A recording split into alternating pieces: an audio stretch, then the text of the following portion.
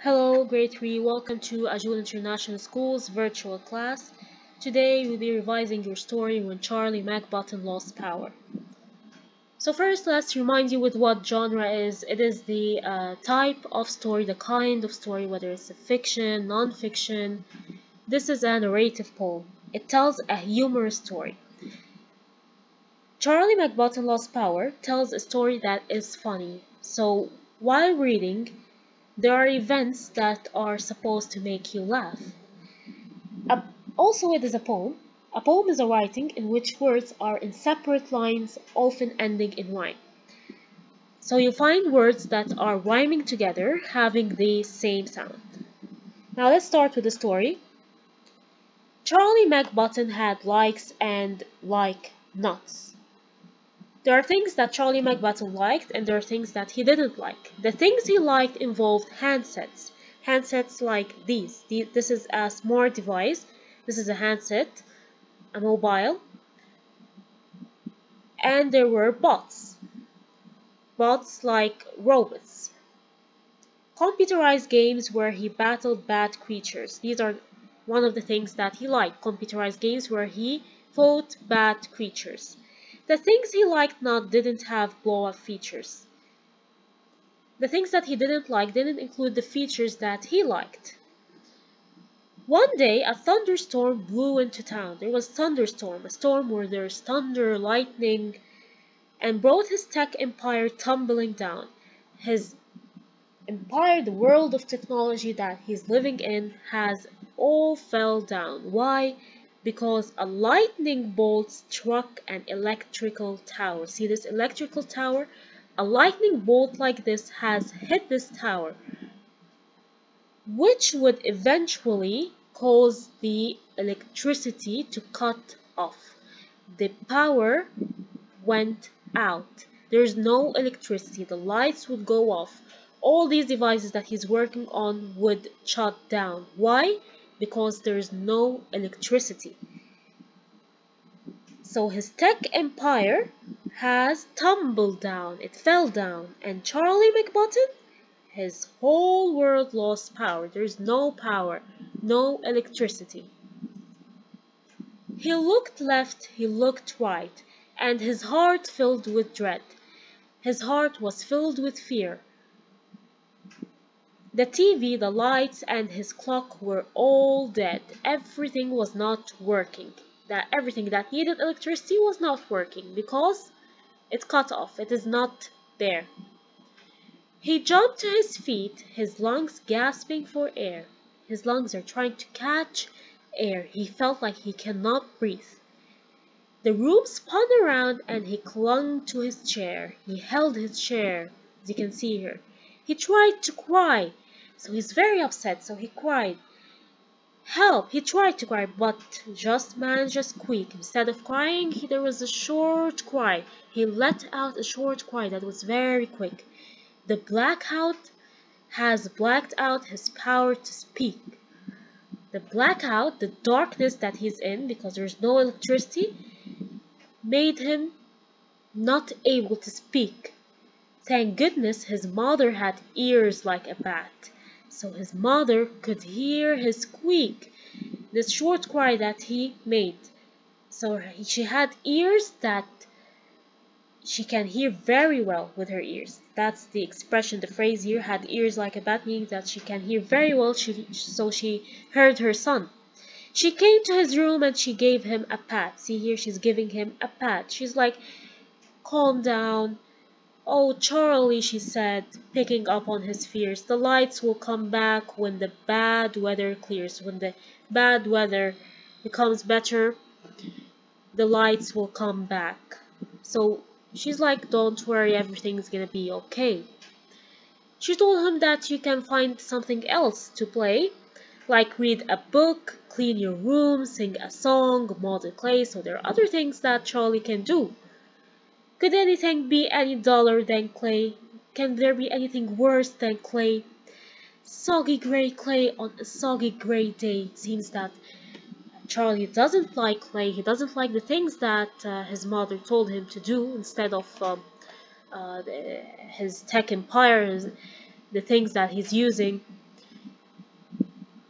He just feels like the clay isn't the thing that he likes to play with.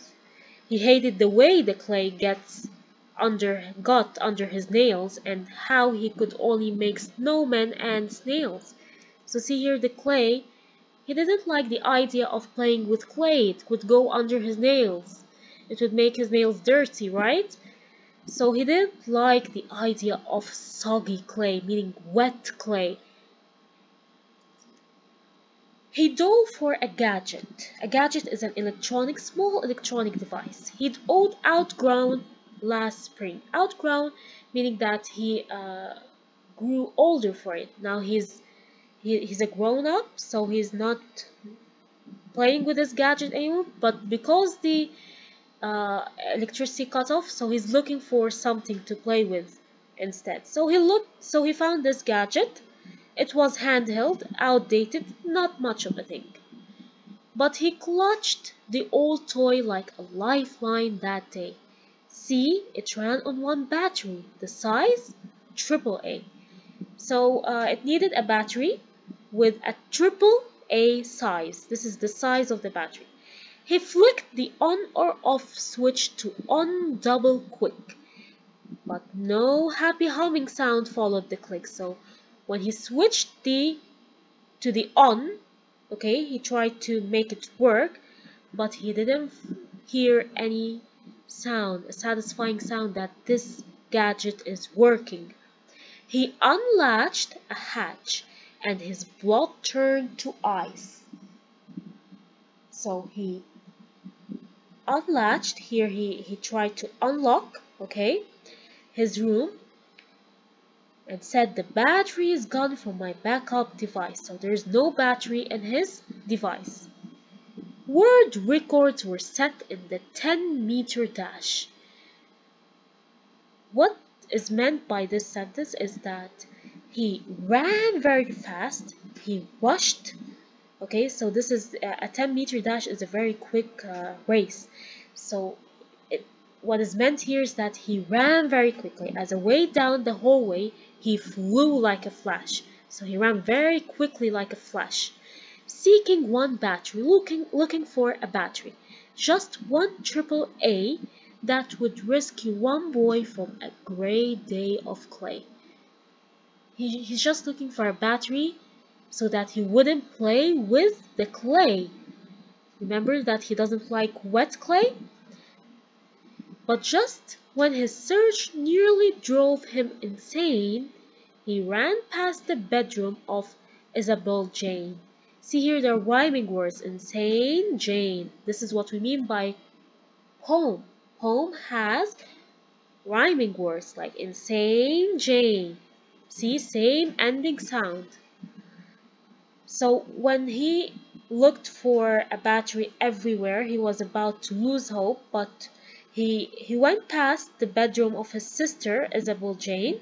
Let's continue. His 3-year-old sister was happily walking a doll back and forth. She was walking a doll here back and forth, and the doll, it was talking. So he found his sister playing with a doll that was talking.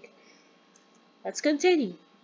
Now dolls didn't talk on their own as a rule, so he thought that of course dolls do not talk.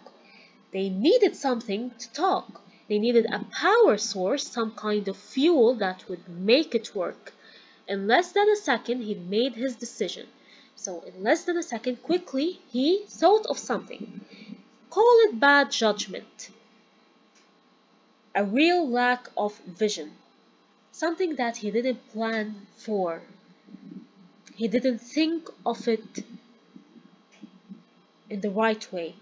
Somehow his head didn't warn of his folly. His head didn't warn him of what he was about to do, a foolish act. And Charlie McButton, let's see what he did. He pounced on that dolly.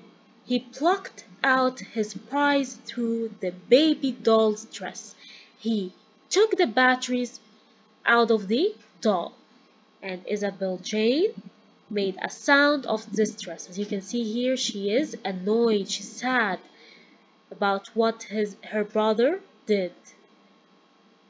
So a sound of distress, meaning a sound of pain. Looks like she's very sad.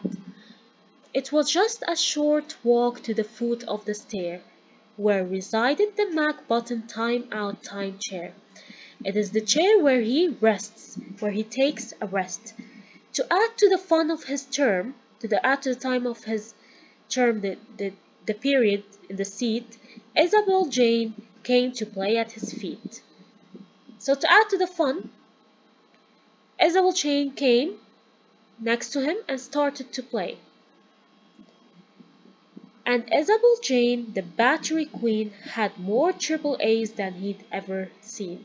So she started playing next to him, and he was in his time zone, the chair where he takes rest in. His sister came next to him and she started playing with her stuff, her puppies. She had batteries, lots of batteries that powered her puppies, they powered her clocks, they powered her talkative alphabet blocks. So she had lots of things. Assaulted by non-stop mechanical chatter, Charlie McButton got madder and madder. So she started working all of these things that she had, her puppets, her alphabetical blocks, her clocks.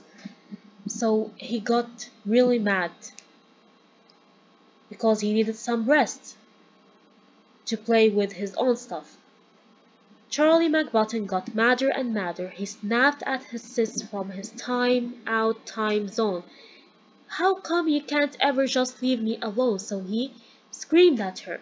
He told her, why won't you just leave me alone? Leave me play alone. Her eyes filled with tears and she gave them a rub. So she rubbed tears, you can see here her tears. She started crying. She went to the bathroom and hid in the tub. She went to the tub of the bathroom. Then Charlie McButton felt totally rotten and couldn't help thinking some things he'd forgotten. So he felt bad about what he did to his sister and that he has forgotten some things that he shouldn't be forgetting.